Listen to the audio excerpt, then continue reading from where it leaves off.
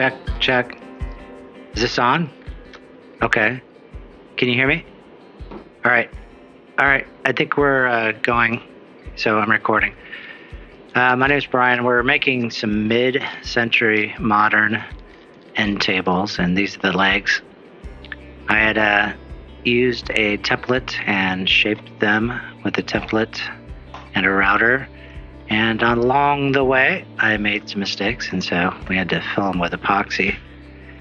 I had to do 3 different pours at 3 different times, so it took a while.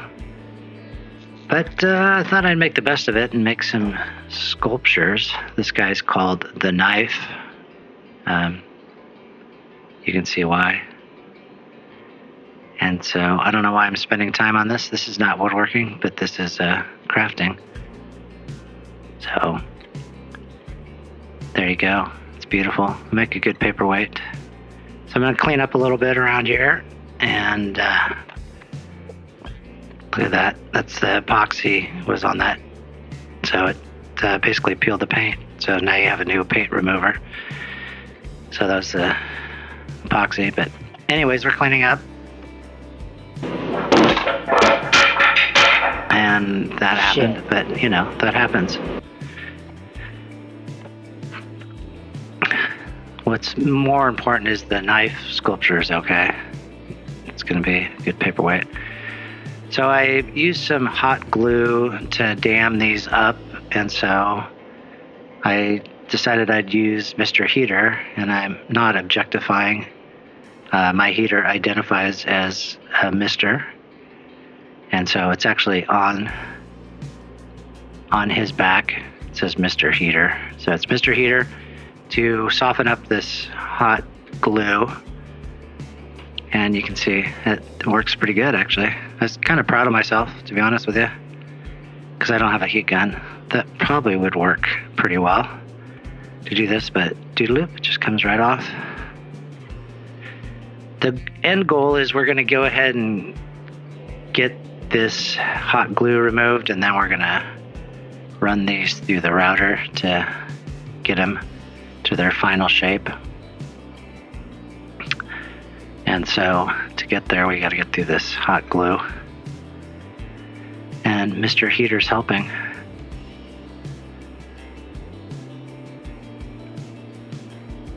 And here we go. Some of it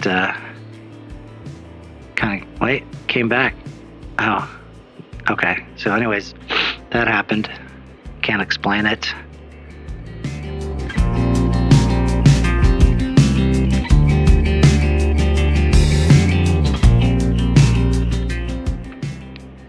But one of the best tools I have in the wood shop is my nails. When I think about it, it's the best tools I've ever had. Beats a screwdriver, hammer. The nails I've used on many projects. Again, bring out your nails and get these off. That came out really clean there. That was perfect. Warm up the little feetsies. It's a cold day here in Nebraska. We get 70-degree days, and then we get 30-degree days. It's just cray-cray. Now, I've come to hate this router table, and I'm going to straight up say, if you have a chance, don't buy it. It's just cumbersome. It'd be better off buying a rig and making a table, to be honest with you. There's a lot of downsides, which I might go over. I'm trying to figure out the height here, but this is all for naught. Because really, I just need it to be above, to right against the natural wood there. In most spots. A couple other spots, I'm going to have to get a template out and reattach that. But it's working pretty well, as you can see. Epoxy has this tendency to get really staticky. So it will just stick to you. It's kind of a tracking device of sorts. I feel like we should be able to use it somehow. The technology of epoxy. But here I kind of realized I'm not going to use put it on exactly how I put it on before. I'm going to flip it around because basically I just need a straight edge over here, and then I had the epiphany. I better make sure it's straight. So got my little square and a triangle. Why did I call it a square when it's actually a triangle? A triangle actually squares things up. Interesting. So, got it all squared up. Like I said, I used, if I used the edge that was originally on there, I'd remake the problem again. This is one of the reasons I don't like this table. I have to pull out the bit to make sure to raise it so it gets to the height that it needs to be. And so every time I want to adjust it, I have to take it out and use my brutal strength, my intense strength to get it back to where I need it to be. And that looks like it's good, right? Does it not look like it's good? It looks good. And then it's not good. Why is it not good? It looked good. Now it's not good. It's not good. So I have to go a little higher, and I don't have any room to spare. And so I curse a little bit. And I don't encourage cursing, but that kind of says it all, though. Curse words kind of say it all. So I have to undo this again. I think I did this 3 times, maybe, just to get these done. But the sketchy thing about this is I'm pulling the bit out of its jacket, so to speak. So it has the risk of flying out. And I did actually have that happen with this router one time. I was routing and it just started coming out. That's kind of scary. It's hard to duck from a router bit. So just be careful. This is a huge bit. Extends quite a bit. But I think, there we go. Okay, now we got it. Now we're cooking with gas. It's like a snow globe. Look at that. It is kind of cool in a way. I could see why epoxy is trending right now. It's pretty fun to work with. There we go. It's looking good. Look at that divot. That was pretty monstrosity. And look at it just clinging to me. So a lot of woodworking is rinse and repeat, and we're repeating on this one. This one I kind of shaved it slowly. I like that. Let's just pause for a second. It's so beautiful and staticky.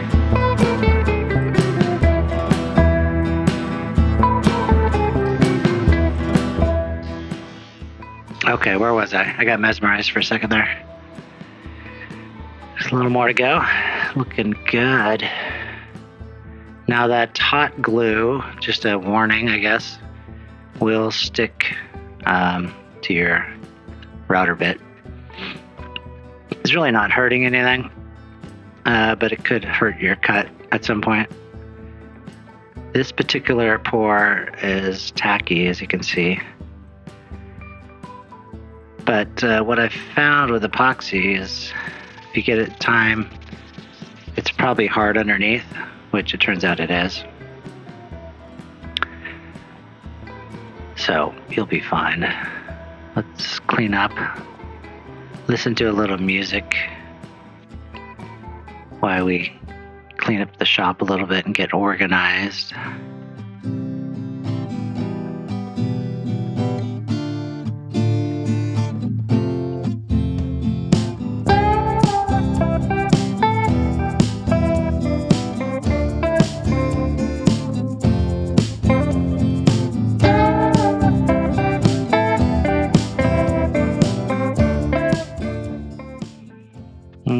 There we go. Now these are cut with a template which I made from hand, and there's a minute or microscopic difference from the right to the left. So I want to make sure that I put these legs together as a pair so that each leg is identical. And so less sanding, I guess, is what it comes down to. The top of the legs I decided not to really worry about too much because it's going to go under the table, and I suspect that I might even those out at some point on the table saw or something, make a final cut. So I'm making sure these are stuck together as best as possible. Now, if you're wondering where we're going with this, I don't know. Well, I do know. Now I know. Where we're going with this is we got to get these put together because I'm going to sand them so that the inside of the legs are extremely flat, so that when I go to the next stage, which is to use a round over bit that it has a nice flat, even, uniform surface to ride across, because otherwise it will transfer all those bumps and undulations into the wood, and we don't want that. So we're just sticking these together, and I'm clamping them because basically I'm gonna come back tomorrow, which is today, which is like 1 minute from now, to start sanding these.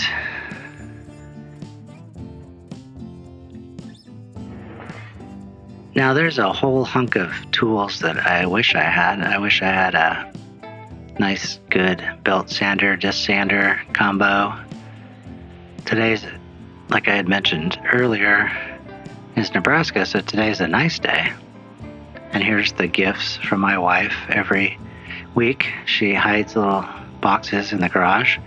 I don't know if she thinks that maybe I use boxes for wood, or I think she thinks I use the boxes to make wood or something, because she always leaves them in the garage. So every time I come out, I get those little gifts. So regardless, the hows and whys of it, I felt like the belt sander was the best option here. You could use a disc sander if you wanted to, but here I'm a little confused on what's the best way to secure this in sand, so I'm going all over the place. I finally figured it out. That's kind of really, now I'm like contemplating things here. And then I think I come up with the best way is just to clamp it like this, do the inside and outside. And so we're getting there slowly but surely. Lots of sanding. But this is exactly what I want, is what you saw there, is I want it really flat. I got these little, I don't know what you call them, I forgot the word, but they're sanding blocks, I suppose, but they're not blocks. Just like triangles aren't square, but they help you square. A lot of inconsistencies here. So, anyways, those things work pretty nice. Picked them up on Amazon for a few dollars. Oh, hello. What's this? Hey, honey, what's up? Look what I got. Oh my God. What is? Just the marshmallows. No way. Yeah. Yeah, I tried them. They taste like Lucky Charms. Well, yeah, they're just a little burst of sugar in your mouth. Should we go to the casino? I don't think they work that way. Yeah. So what do you think? Here we go. Nice. Kinda. You really see the progress. Progress. Progress. Honey, can you feed me a Lucky Charm? Don't I always? Maybe? I don't know if this is. Holy shit. No, as demeaning as that was, I still feel lucky. Those are good.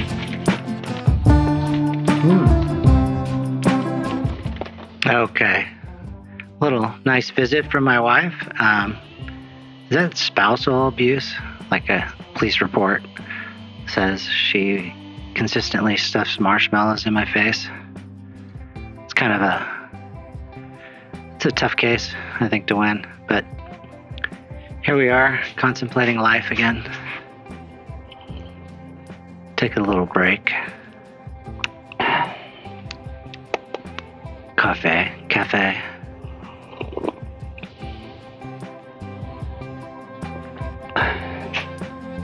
I'll put a little music on for a second.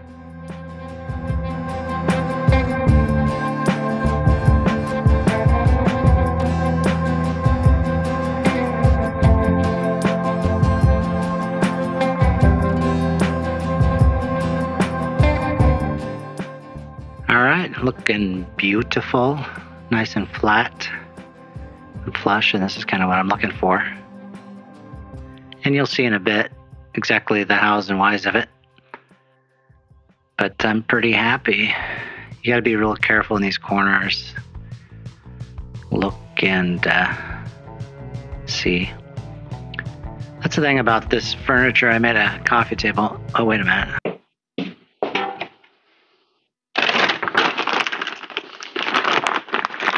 On.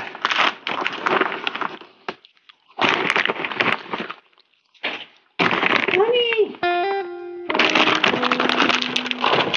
Yeah? Okay, that was close. I had to run out the front door, ran around the backyard, pretend like I was working again. So, not to mix these up, I decided to label them and which side's inside out. So, there's A and then there's B. So that's just to keep straight which sides I want facing out, which edges are going to be the best. I used two-sided carpet tape. I'm promoting that currently. Anyways, I'm not going to go into it. But yeah, two-sided carpet tape. It works wonderful. I think I saw it on another channel and it works great. It's better than using masking tape and the crazy glue or CA glue. So now I'm getting the insides, outsides, getting the details finished up, making sure everything's really, really, really, really, really good. So there you have it.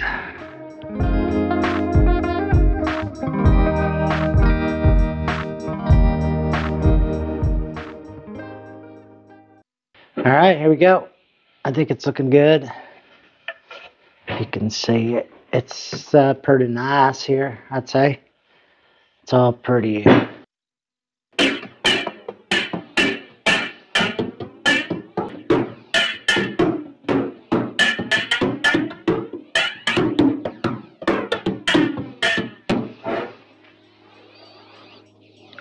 Okay.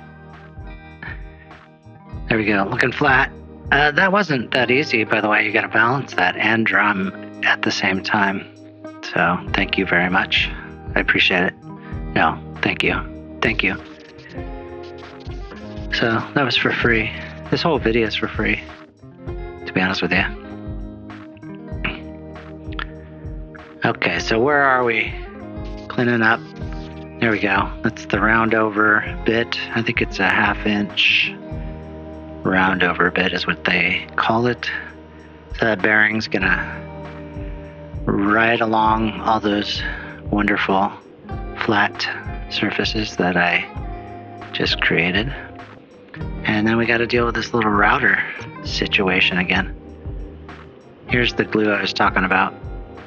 That hot glue kind of gums up. It's not affecting the blades at all. This just keeps you from dying, I guess. I don't know. So first I'm going to do some test cuts, see how deep we're going to get it. And it's kind of like porridge. That one's not deep enough. So we're gonna use my extreme strength to push it up a little higher. Try it again. Is this one gonna be good? Still not quite what I'm looking for. I think I want to get it, use the whole face without digging into it. So just flush enough. I think that's it. I like it. I like it. I like it a lot. I guess he likes it a lot. Now here I'm just going to mark the bottoms, which surface I want down. This one I kind of switched around.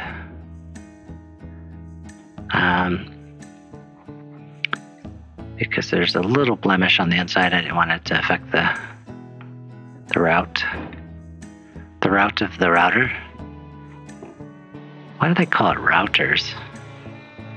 Rowids. Routers.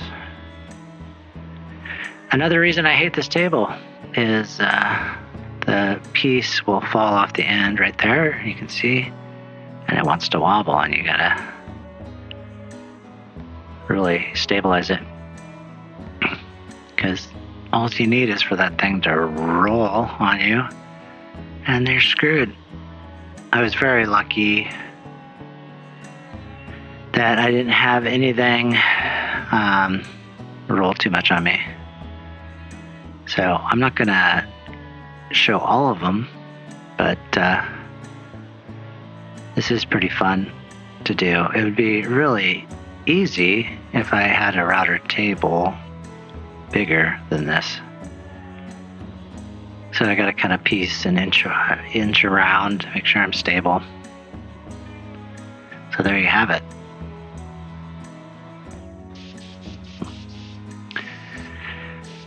Shooting this into the neighbor's yard again. Well, not the bulk of it. Now I'm going to shoot it into the neighbor's yard. Now it's going to the neighbor's yard. Goodbye, sawdust. Go back to your roots. Take this outside, show you basically what it's looking like. It's exciting when it starts coming into view of what we're doing here. Of course, I'm going to do a lot more sanding and flattening and building. Pretty That's good. it. All right. It's getting there. Looking pretty good. I just got it mocked up. We're getting to, we can actually set something on there pretty soon.